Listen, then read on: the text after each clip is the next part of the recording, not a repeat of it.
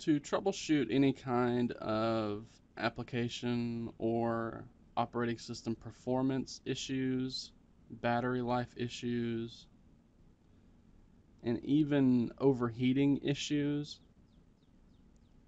the best first step is to boot the device into safe mode, since a lot of times these issues are actually from a third-party application that you have installed. So to boot into safe mode, we first need to bring up the power menu. We do that by pressing and holding the power button for a few seconds. Then we're going to tap and hold on the power off option. And as you can see, after a few seconds, that brings up safe mode. And then we're going to tap on that safe mode button.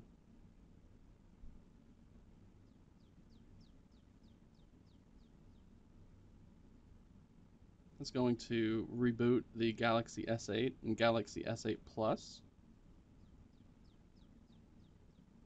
And that's going to boot us right into what Android is known for as called safe mode. Now what this does is it disables any and all third-party applications. You can see we have the safe mode watermark down there at the bottom left corner. And any third-party application is going to be grayed out. You can see even the Samsung Internet application is grayed out. The Solid Explorer, Magisk, all of these third-party applications are grayed out. And again, we have a notification to remind us that we are in safe mode, and that is why these applications will not launch. So again, to troubleshoot whether you're having performance issues, battery life issues, even overheating issues, they could be caused by one of these third-party applications. So the first step would be to boot into safe mode and then use the device for as long as you can in normal usage patterns. Now naturally you won't be able to use any of your third-party applications like you normally would, but it is ideal to ignore that because again, it is a fast and easy way to find out if it is a third-party application that is causing it.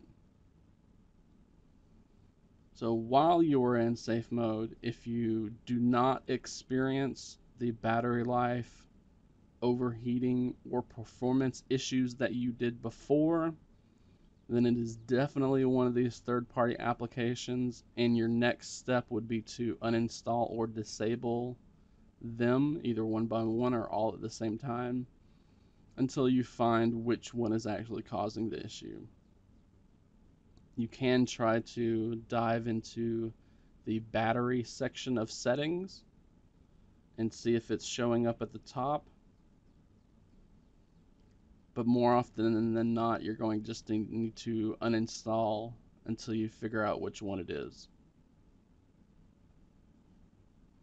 Now once you are done with safe mode, to get out of it, we just need to bring up that power menu again, tap on the restart button, and then tap the restart button again. This will turn off our Galaxy S8 or Galaxy S8 Plus. We'll boot right back into the Android operating system. And because this time we didn't tell the device to boot into safe mode, it will actually instantly take us out of safe mode.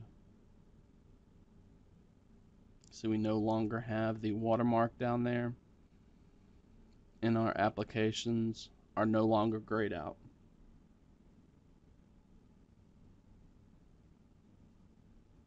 So that is how to boot the Galaxy S8 and Galaxy S8 Plus into and out of safe mode.